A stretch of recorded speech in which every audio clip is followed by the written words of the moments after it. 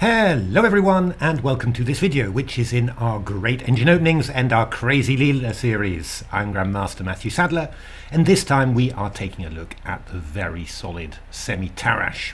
I do apologise if I look a little bit blue. I'm recording this and there's quite a lot of bright light in the background, so it's making me slightly transparent, I think. But anyway, hope that doesn't put you off too much.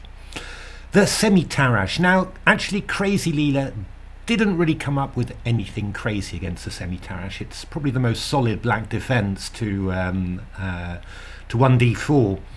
However, what Leela did suggest was quite an interesting line that transposes back into a Queen's Gambit accepted normally. And I've had quite a bit of fun with it. So let's have a look at how that went.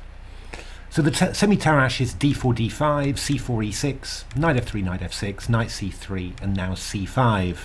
And now, yeah, c takes d5 and then c takes d4 has got very popular recently. So Leela recommends the quieter e3, which has also been played quite a lot now at top level. And one of the ideas that black can play is to play the move a6. We play the move a3, both sides being a bit cagey, just delaying developing this bishop, hoping to take on c4 in one go. And then eventually black bites and plays d takes c4. And we're actually back into a Queen's Gambit accepted, where white has played this slightly unusual plan of a3 and bishop a2. Now, I never really thought that was too dangerous, but yeah, Leela sort of suggested this line, so I had a little bit of a look at it, thought, how could I play it? And one of the ways I always think about the Queen's Gambit accepted, and that comes because, when I was professional, I played both the Queen's Gambit accepted against 1d4 and the Najdorf against 1e4. Yeah, I always try and think of it in a bit of a Najdorf way, and then I came up with quite an interesting attacking plan for white. And well, if black knows what he's doing, then he can deal with it. But yeah, there's a lot of false friends really. If you make comparison to standard Queen's Gambit accepted lines, you're going to get a bit confused. So let me show you how that works. It's castles, knight bd7, and now this little move rook e1. What's the idea of rook e1? The idea is just to play e4 and then either d5 or e5. That's simply the idea. Well, black's got to choose how to react to that. Now, in principle, and I've written about this in a number of books, Silicon Road to Chess Improvement, actually that was quoted by Magnus Carlsen recently, exactly the point I'm going to describe now, and also in Study Chess with Matthew Sadler. When white pushes e4, it's dangerous, but black can sort of counter it by dancing on the dark squares, on the central dark squares. I'll show you what that means. But with this line, if black doesn't get it exactly right, then things are going to get quite awkward. So let's have a look at some possibilities. Queen to b8 is a move I've had a reasonable amount. Now, why are people playing queen b8? Well, I think what I have to do there is to show you quite an old main line of the Queen's Gambit accepted, which I've had a lot in my time.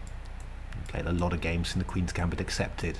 And this is the old main line: a6, queen e2, b5, bishop b3, bishop b7, knight c3, knight bd7, and rook d1. And two of black's main moves here are queen c7 and queen b8. There's also queen b6 as well. Even bishop d6 has been played as well. But queen c7, queen b8, the idea of putting the queen there is very, very common. Now, in this old main line, it's got a real point because the rook is on d1 opposite the queen. In our line, it doesn't have quite as much point really because the rook's on e1, but I think the resemblance is so strong that that people somehow, yeah, they keep on doing it. It's not a bad move, but it is just a little bit strange at this moment. But yeah, if you're a Queen's Gambit accepted player, it looks very natural. So there's a couple of lines you can play. One of the lines I analysed with the engines was e4, c takes d4, knight d5, which gives you that sort of Najdorf feeling there, which is pretty dangerous in actual fact. If you take on here, I think it's 2.9 plus white. This one takes, bishop e7, knight takes d4, and this is really, really strong. You know, very big initiative, Najdorf style initiative with king caught in the center. You can't leave because the bishop's on e7, and we're just gonna put our pieces in the center and just you know, exploit the fact that black can't castle there. What I played one time was to play the move d5. And now there's only one black reply here, which is c4. If you go e takes d5, which again, in analogy with the Queen's Gambit accepted lines, is the normal move, this is very, very strong. We go e4, d takes e4, this was my game, and then knight g5. So I'm hitting f7 now, this sort of hidden Fischer sows in bishop, again, Najdorf comparison, you know, that's very, very strong. So c4 played, and then I took with the knight on e4 here. And what did my opponent play here? Knight takes e4, knight takes e4. I think he played bishop e7, and I played knight d6 check, king f8, and then bishop f4 was probably the strongest. But I played I think knight takes f7 in this position, knight f6, knight takes h8, and well, you can imagine that I won this pretty quickly, really. But I think it just shows, you know, how dangerous these attacks are and how quickly it's happening somehow. Again, something similar against queen c7. We can go e4, and if c takes d4, we go knight d5 again. It's not quite as strong because, you know, the king can sort of escape there, but we go knight g5, knight b6, d6. Going to take on f7. You know, I mean, again, just very, very scary for black and unprepared. There's loads of analysis in the PGN that I'll share, but you know, unprepared, you're really going to be suffering there. The nice thing as well about this line is that if you go c takes d4, I go e takes d4, threatening d5 quite quickly now, so you've got to go knight b6 to cover it. Then that gives me the square on e5, and here I've got a number of possibilities. I mean, rook e3 castles rook h3. Again, it's that theme that I mentioned in Silicon Road to Chess Improvement, that Engine's very keen to use the third rank for the rook, well-known attacking technique in human play, of course, as well. I mean, this is quite scary, simply, you know. I mean, even if it's not better or winning for white, it's very scary. There's even this move that Stockfish played against Komodo Dragon, which is also very, very interesting. Just what Stockfish is doing is gets this enormous bishop on e6. The king can't move anymore, and then Stockfish just centralized the pieces and then started going with you know, g4 to g5 basically. So yeah, again, very, very interesting and just unpleasant for the opponent to deal with. I mean, objectively, the Engine thinks it's equal, but okay, you know, not pleasant at all for black to deal with. So bishop e7 is another main line, and then we play e4, c takes d4, and knight takes d4. And this is actually a crucial moment for black. And out of all the games I've played, quite a few now, I've only ever had you know, the opponent playing it properly once, in actual fact. So I mean, what is white's threat? Just simply e5, which is just rather annoying. You know, I mean, when you go knight d5, I can take it off and give you an isolated pawn in the center. So again, you know, a normal Queen's Gambit accepted player will look at something like queen b8. But now e5 is extremely strong here, and after knight e5 we go bishop f4. Big problem here, this pin on the knight is very unpleasant. These discovered attacks don't work. I just take with the queen, and then bishop f3, bishop takes b8, of course. That is actually the Engine's best line. One game that I had was knight fd7, and then I just took, and bishop takes e6. So 125.80 rated opponent played knight f3 check, hoping for a discovered attack, but I just took on there, and well, it's just winning, right? Queen f4, I've got queen d7 takes b7. Yeah, that's 17 moves, win. And queen d8 was another game that was played by a 2700 Lichess opponent, and then I just took and played bishop takes e5 there, takes.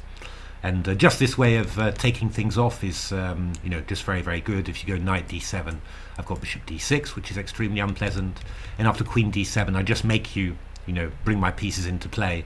And the nice idea is that, well, king f7, I just went rook d7 here, and then I just took bishop g7, bishop takes h8. And I was 2 pawns up, and that was an easy win as well. The nice thing is that that's also very powerful against the other natural move, which is Queen C7. Now I've played a number of ideas here. I even played Bishop takes E6, very Sozin Najdorf play, but it's not the actual best. E5 is again the actual best here, takes, and it's the same tricks, takes, Bishop takes E6. Queen slightly better place, you've got a few more defensive resources, but with the help of the engine here, you sort of know that, well, you're coming in with Queen G7, you're also just threatening Bishop D7 and Bishop takes E5, it's an absolutely massive attack for white there.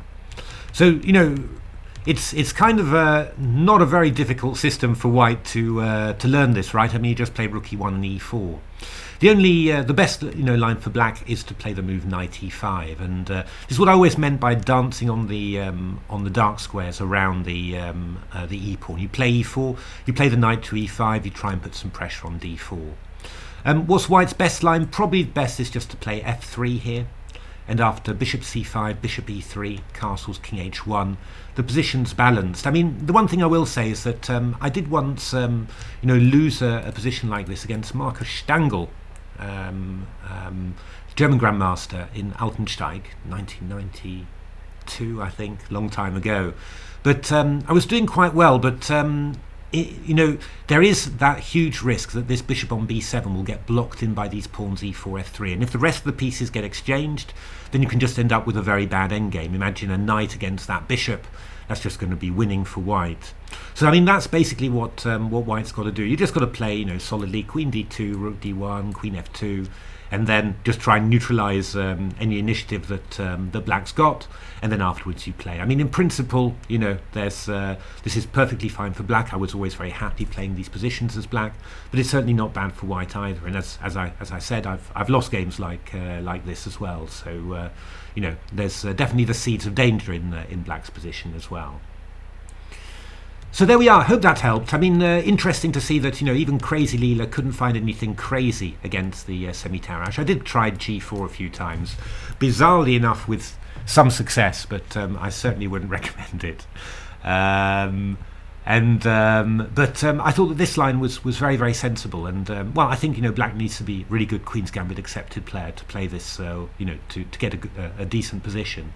And well, not everyone is that, so I think the chances of catching the black players out in some of these sneaky quick ideas with e4 to e5 are quite high, and it's also very, very easy to play for white. It feels very natural. So so there we are. Hope you enjoyed that. Got lots more coming. I'm currently working with a lot of new Blitz games for a whole new series. I've probably got a few more videos just with 1d4 stuff like that. But otherwise, yeah, I'm working on a new set of videos. But hope you're enjoying this, and stay tuned for lots more engine stuff. Thanks for watching.